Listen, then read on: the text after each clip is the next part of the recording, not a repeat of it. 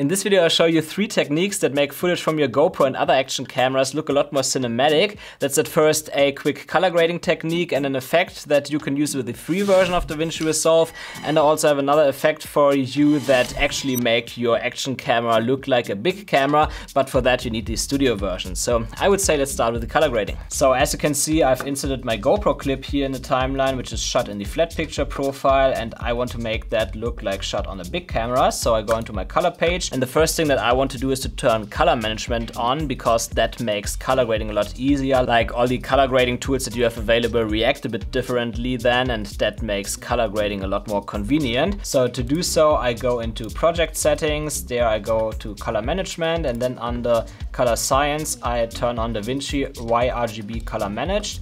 Then I turn that automatic color management off and I click on HDR DaVinci Wide Gamut Intermediate. And here in the output color page, you can either leave it like that if you're on a Windows computer with a normal monitor to Gamma 2.4, but if you're on Apple devices, you go to Rec 709A and then you press save. That's all you have to do here. The next step then is to add 3 nodes so that we have 4 in total. To do so, you can press right and then add node, add serial, or on the Mac here, I use Option S, and there I can also quickly add nodes. And I used right-click node label to give it some adjustments, ADJ for adjustments, CST for color space transform, LUT for applying a LUT, and then CST again, because these are the steps that we need to do here. The first thing I want to do is to apply a LUT, and you find that here under LUTs and then film looks, which are all included in DaVinci Resolve, doesn't matter if you get studio or free version. And here I choose the Rec 709 D60 LUT, the 2383 codec LUT, which gives us a film look. But as you can see now, it actually looks pretty bad. It's way too contrasty. The highlights here are totally blown out. So what you need to do is a color space transform. So you click on your CST node and then you drag color space transform in here. And we use the 2 color space transforms to convert the color space from the timeline to the color space that the LUT expects, and then we convert it back to the timeline. Under input color space, you choose DaVinci Wide Gamut. Under input gamma, you choose DaVinci Intermediate.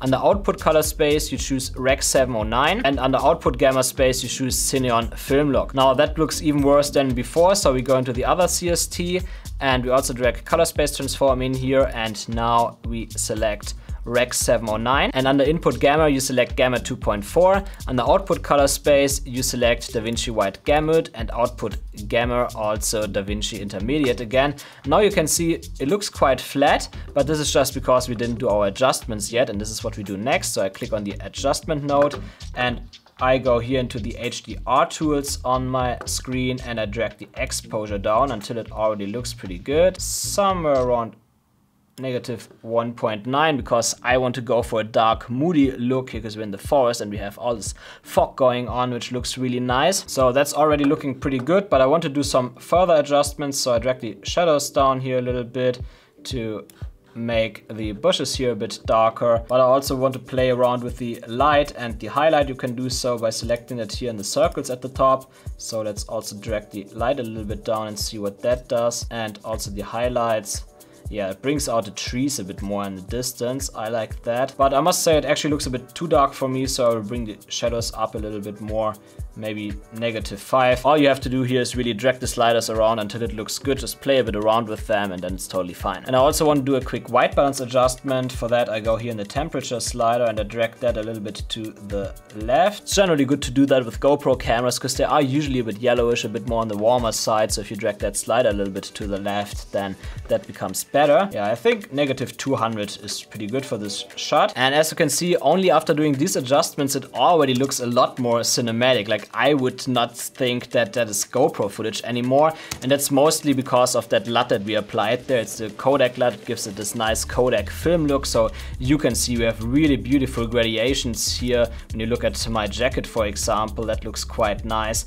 And also in the distance, it looks quite smooth already. And this is because of that LUT, and it's so nice that that's baked into DaVinci Resolve. There's one more thing I want to do though. My jacket looks a little bit too orangey. It's usually a bit more red in reality. So I go here into my curves, and there in the second curve here in the U versus U curve, I can quickly select the color of my jacket with a pipette tool that you find here at the bottom, and clicking on the image. Then you see all the points here, and here I select the midpoint and I just drag it a little bit up so that my jacket is actually red and not orange anymore. I also find that my skin tones look a little bit more natural after doing so. GoPros are a bit more on the yellow or green side, so bring a little bit more red in there definitely helps. Now I'm already pretty happy with the shot after the first step, color grading, but now comes the second step where I want to add some background blur to make it more look like a big camera, but for that you need the studio version. So if you don't have the studio version, you can just skip this step. And to add our background blur effect, I scroll down to the Resolve FX Refine tab, and there you find Depth Map. So I drag that into there. You need Resolve 18 for that. And then I want to connect the last node to this clip with the green point here and then also to the end. And here it's also important to connect the alpha channel, which is this blue point here. So you just connect that to the depth map node, and then you can already see that it looks quite weird. And your computer might also get pretty slow because this is a taxing effect. So I go to quality and faster, because even on my M1 Max that already lags a bit. And I also click on invert because all the white parts in the image is what later will get the background blur, and the black parts will not get any blur. As you can see now, it would also get way too much blur across the whole image. So I click adjust map levels and I bring the near limit down until I'm completely black. And I also have a look at the background, that the background doesn't look too wide, or only the areas that are really far away look wide.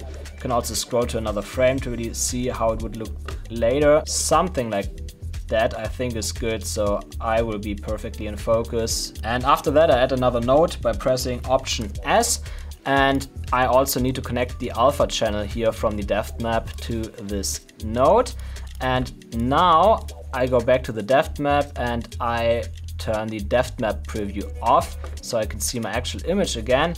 And then here in the bottom part I go to this blur tab, and here all I have to do is dragging that blur up to make the background blurry. Here it's important to not overdo it. As you can see, when I do too much of it, it looks quite unrealistic. So I only want to add a little bit of blur. It's a wide angle lens overall, and even if you have a fast wide angle lens, it usually doesn't get that blurry. So only adding a little bit of blur makes it look realistic. It looks pretty good overall, but I think it's a bit too much blur. It already looks slightly unrealistic. So let's bring that down a little bit. Yeah, I think now we have it. Now there's a realistic amount of blur in the shot. And now, as you can see, just with these two adjustments, it already looks pretty much like a big camera, like my S7S3 with a wide angle lens. So it's so great what you can do with it. And even if you buy the studio version, it's $300 plus a GoPro. Let's say you use a GoPro Hero 8 or 9, which should be around $400. It's $700 to generate this look. Of course, you need to have a proper computer, but if your computer is too slow, you can also use proxy files or optimized media to have a bit faster workflow. Just search for that here on YouTube. There are many tutorials on how to generate proxies for DaVinci Resolve. Then you can also do it with a slow machine. Someone is playing with fireworks here. You probably hear that in the background. That's a bit weird. I just keep talking. I don't want to redo the video now. It actually gets quite warm. But it's come to the third step now, and that is that I want to add a glow effect to make the highlights even softer. And this is something that you can also do in the free version of DaVinci Resolve. So to do that, I go back into my library and then I look for the glow effect here, which is under Resolve FX Light. Also drag that in there and connect my other clips with it. And as you can see right now, nothing happens because the shine threshold is too high. So I bring that down. And as you can see, now we get this nice glow effect here in the highlights. You can play a bit around with that until it looks good. I would say I like it like that. I don't want to add too much to it. My God, the fireworks go crazy now.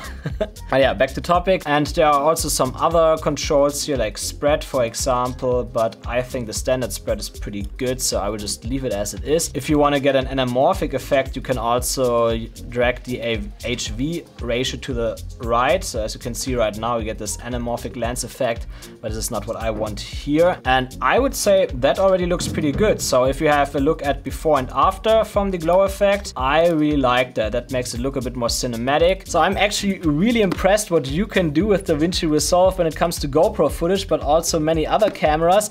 But of course, to be able to get the most cinematic footage, you also have to shoot right with your GoPro. And to do so, also check out this video here that I made for the GoPro Hero 10, but it also counts for the Hero 9 and Hero 8, most of the stuff there. So check that out if you want to learn more about GoPros, and I hope you enjoyed this video. If yes, then also please leave me a thumbs up and subscribe for upcoming videos. See you.